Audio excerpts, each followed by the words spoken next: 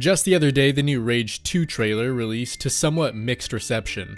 A fair number of people are genuinely excited, but others couldn't really care less, and understandably so.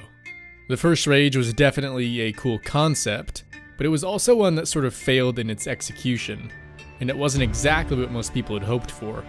Despite its flaws though, I for one actually enjoyed the original quite a bit. So given the outburst of new info surrounding the sequel, I thought it might be interesting to take a look at the most recent trailer as well as some other new details in an effort to figure out what we can expect from Rage 2. And first things first, let's look at who's developing the game.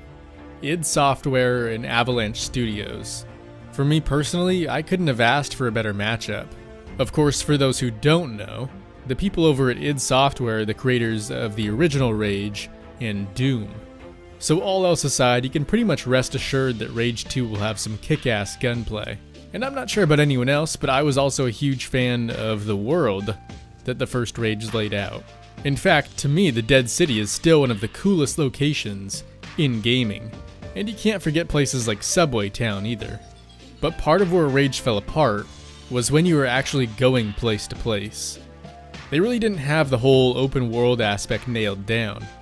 And in general, I think the gameplay surrounding the vehicles could have been done a lot better. And that is where Avalanche Studios comes in. Which for me was so awesome to see because prior to finding this out, I kept thinking to myself, the vehicles in Rage are a cool concept, but wouldn't it be great if they played a lot more like they did in Mad Max? And once again, for those who aren't aware, the guys over at Avalanche Studios are the same ones who created the last Mad Max game. So it pretty much worked out perfectly. And you can already tell from seeing the trailer, that side of things is looking a hell of a lot better.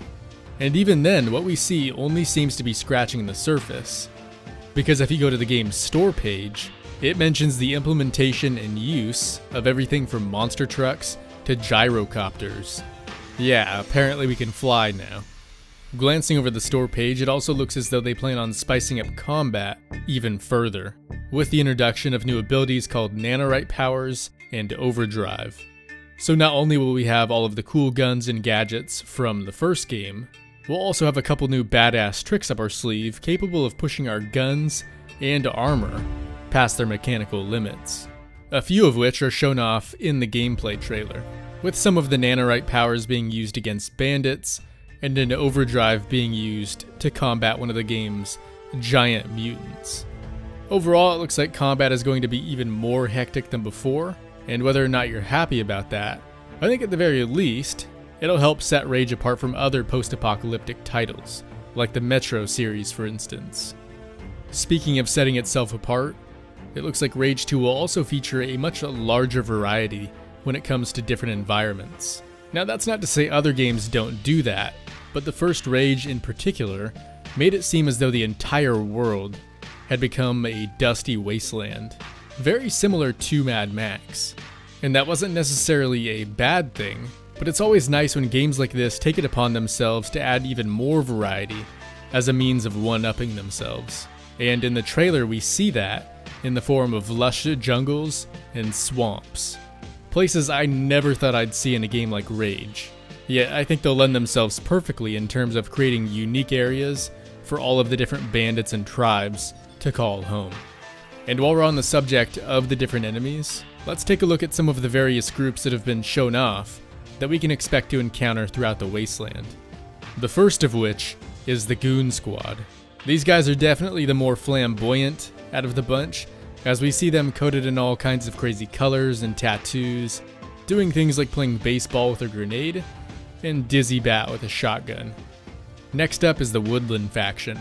Compared to the Goons, this group looks like they might be a bit tougher to deal with, as we see them utilizing what looks to be stronger armor, as well as large shields, and even attack dogs.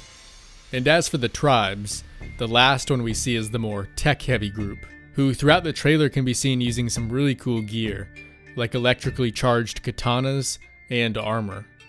I've heard a few people who think these guys might be the Authority from the first Rage, but if you look back, the Authority had a very distinct look that doesn't seem to match up with what we see here. So to me, this is clearly a new group. That said, even though we don't specifically see the Authority in this trailer, Based on the store page, I'd say it's pretty clear that we'll eventually see them in-game, even if it's not till the very end. Another group of enemies you can expect to see return are the mutants, many of which, thanks to the Authority, will be working alongside the humans. We saw a little bit of this in the previous Rage, but judging by the trailer, it looks like they'll be a much greater threat this time around. In fact, there were actually very few mutants shown throughout the entire trailer that weren't covered in Authority armor, so it'll be interesting to see how they function this time around. I, for one, am very excited to see how all of the different groups play out, especially if and when they come in contact with one another. And so far, I'm loving how the bandits just seem to go about their own daily lives, and how rather than being scripted events like they were in the first game, most of the giant mutants are now able to move around freely. Overall, it looks like the game could be a ton of fun, and I'm excited to jump in and explore its world, as well as interact with its new characters, and quite possibly some of the old ones as well, like the Doctor, and by the looks of it, the host of the Mutant Bash game show. But anyways guys, that's gonna do it for me, so now I wanna know what you think. Are you excited for Rage 2? And if so, would you like to see them put more of an emphasis on the story this time around? Or do you think the new and improved gameplay will be enough to keep players interested? Either way, thanks for watching, hopefully you enjoyed the video, and as always I will see you in the next one.